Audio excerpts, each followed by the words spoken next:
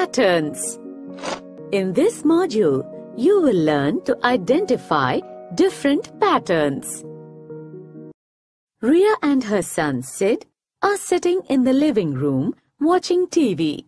They are watching a show on animal life in a zoo.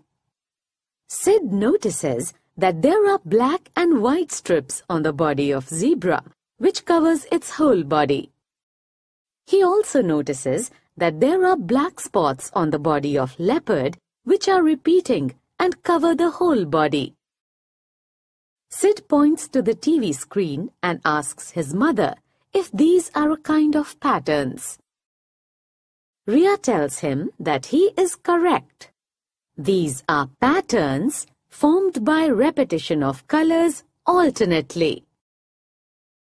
Let us see some more patterns formed by colors. Look at this pattern. Here one type of shape with different colors is used to make a group, and this group is repeated to make a pattern. Similarly, we have these two patterns.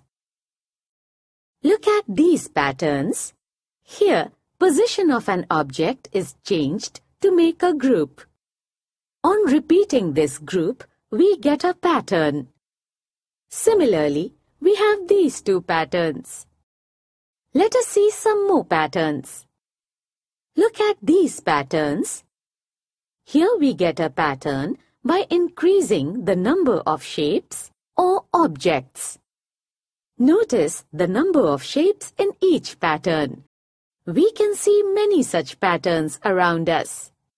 Pattern in an iron fence, pattern in a brickwork, pattern in floor tiles, pattern in roofing, pattern in pots, pattern in a football, pattern in a wallpaper.